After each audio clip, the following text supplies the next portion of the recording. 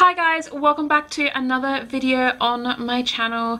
If you are new around here, my name is Kirsten and I'm currently a mum of one, soon to be a mum of two little girls. I am due quite soon. In today's video, I thought I would do SJ Strum's baby name tag for 2019.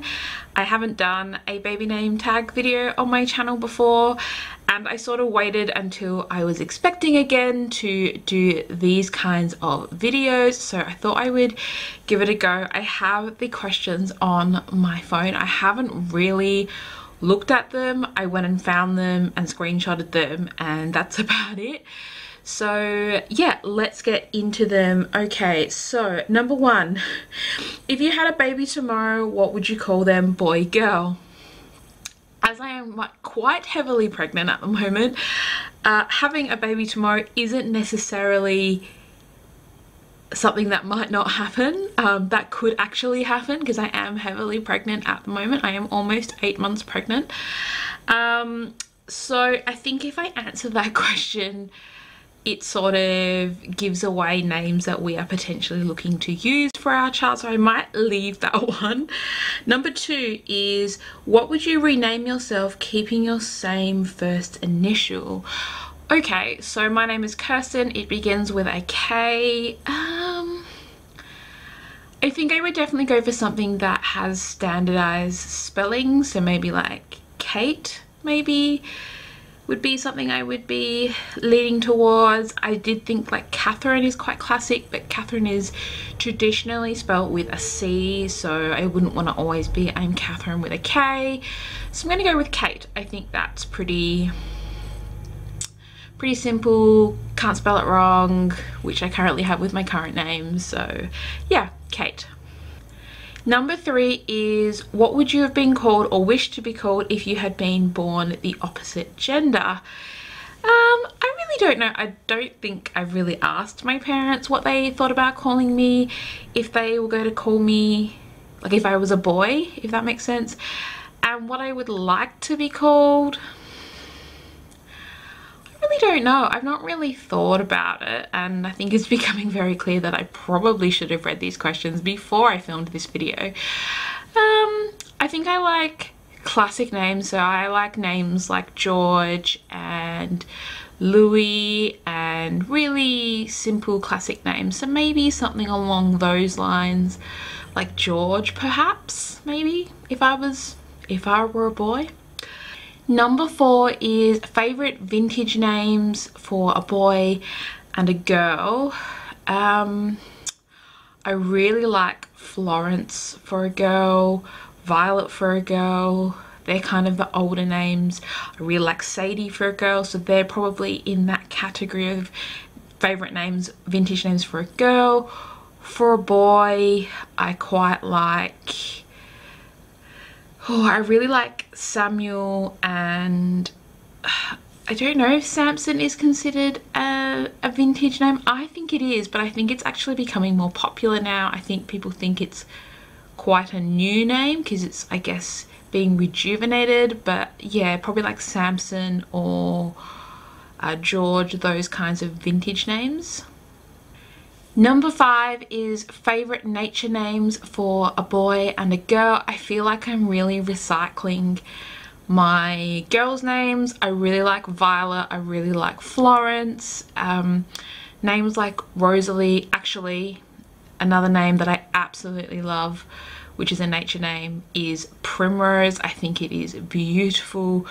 Well, I would never ever let me use it, but Primrose is just absolutely divine. For a boy, I find boy names quite difficult in regards to nature names because I sort of put them in the category of, that's quite a nice name, but I would never use it kind of thing. So that's names like River and Wren. I really think they're gorgeous names, but I just don't think they would suit our family, and my husband probably would never agree to let me use those names anyway. But those two names, Wren especially, I just think is so, there's something about it that's so soothing, and I guess because it's a bird, I don't know. I'm gonna cut it there because otherwise I'll keep waffling on about nature names for kids. Number 6 is favorite YouTuber's name or baby name. So obviously you've heard me mention the name Florence quite a bit in this video. So yes, Mrs. Meldrum, Rebecca Meldrum, she has her second daughter's name is Florence. I think it's just very sweet. It definitely suits her daughter. The other sort of YouTuber name that I guess I'm really drawn to is Caleb, which is Emily Norris's second son. I think Caleb is just, there's something really special about it. It's got that like rock star edge. But yeah, it's like simple and classic and clean and quite strong. So there are a couple of the YouTuber kids names that I quite like. Number 7 is what is your favorite literary name? For a girl, it is Elizabeth, like Elizabeth Bennet from Pride and Prejudice. We actually used Elizabeth as Madison's middle name. Ryan wasn't keen on it for our first name for a number of reasons, but was happy to have it as a middle name, so that is the one we went with. And for boys' names, for literary names, there's quite a few. I really like Severus Snape from Harry Potter. I also really like Harry as a name, and the list kind of goes on, but Severus is high up there for literary names, especially for boys. But I don't think Ryan, my husband, would ever allow me to name our son Severus. Number 9 is what did you want to be called when you were younger? And actually, I have thought about this in the past, and you know, I guess it's one of those icebreaker questions that people ask you, and I do actually have an answer to this one. So the name that I wanted to be called when I was younger was Jasmine, like Princess Jasmine from Aladdin. I think I related to her because she was the only Disney princess at that time when I was younger who had darker skin, who was a female protagonist of color, I guess you could say. Now I am aware that I'm obviously quite light skinned, but I'm by no means fully Caucasian. I'm sorry if that's being offensive. Anyway, there weren't many princesses that were darker skin, and I really related to Jasmine, and I really was drawn to her because of that, and I think that's what I wanted my name to be when I was younger.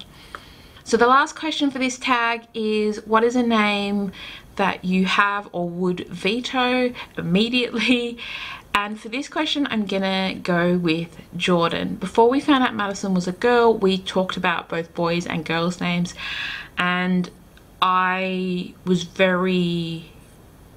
contributed highly to the list of names that we had that we were putting together for the baby, because we didn't know if she was a boy or a girl at that time. And I said to Ryan that I really need you to either stop complaining about the names that I'm wanting to put on the list or contribute some of your own. And one of the names he came up with was Jordan, and I just went, not happening. Sorry, it's just, I don't know what it is. I knew a couple of kids when I went to school who were called Jordan. Maybe that's it. It didn't sit right with me, so I just went, no thank you. That one's off the list. And that might sound really harsh, but trust me, Ryan's knocked off plenty of the names off my list. So that's it for this baby names tag video. I hope you enjoyed it. Let me know down in the comments if you've done this video, or if you have any favorite names that you would like to contribute to this tag video. I will leave the questions down in the description box, and if you would like to do this tag, please feel free. Let me know on social media that you've done it by leaving me a comment down below or letting me know on Instagram. That would be great. I would love to watch it. I'm, like I said, about to have a baby, and any name inspiration is good for me right now. So yeah, that's it for this one. I hope you enjoyed it, and hopefully I will see you in my next video. Bye guys.